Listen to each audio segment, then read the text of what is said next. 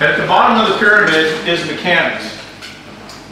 Really what brought me to the fact that mechanics, I think, is the most important thing that we do is that I had a play in a game in Detroit one time where I had a very, very seasoned official who had worked many Super Bowls. He missed this call really bad. It was an easy call, but he missed it.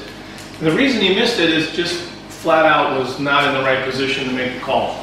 So here we had a guy who was probably 20-year veteran, great judgment, great official, rules knowledge, had everything he needed to have to be very successful, but he wasn't in the right position to make the call. So it doesn't really matter how well you know all those other things. If you're not in the right position, you probably aren't going to be successful. The other things with mechanics are that, we have mechanics books, we have mechanics manuals, we have, you're going to hear a lot this weekend from the three of us and the discussions that we have with each other. You're going to hear a lot of things about the best position to be, where to stand, where to look, and all those kind of things. You also have to remember that one of the most fun things about football is that every single play is different. And why we have suggestions as to where you ought to be the most successful, you also have to just get yourself in position for whatever play, whatever circumstances are brought to you on a given play. So if we were to cover every single play and every single contingency, the book would be this thick. It just wouldn't work. So the book is this thick, and it puts you in the right position a very high percentage of the time. But one of the things that makes football fun is that we have to think on our feet. We have to change those mechanics once in a while. For instance, on punts, we say, be 30 yards down the field or 40 yards down the field if you're a deep position. Well, if your punter can only kick 15 yards, there's no reason to be that deep.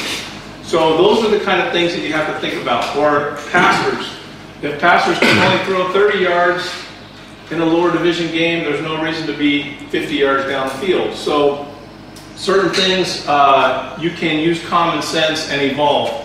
But mechanics certainly are the foundation for what makes everything else go. Rules knowledge. You guys focus a lot on the rules, and Martin just went through all the rules rules test results. There is no excuse for not knowing the rules. Certainly they evolve every year, new things come in, and we have to make sure that we know the latest and greatest rules. But certainly the coaches expect us to know the rules, the players, all the stakeholders in what we are doing expect us to have a good fundamental knowledge of the rules. There's no excuse for not knowing the rules. It's just one of those things you have to enjoy doing. You have to be willing to put the time in, and we were talking last night a little bit about, and I said, well, that's kind of how it works. You have to kind of be a student. You have to go pick a little piece from this rule, and then go pick a little piece from this rule. Like Martin said when you were talking about a forward pass, what's the definition of a pass? You have to go get a little piece there and a little piece there, and you have to fit the whole puzzle together.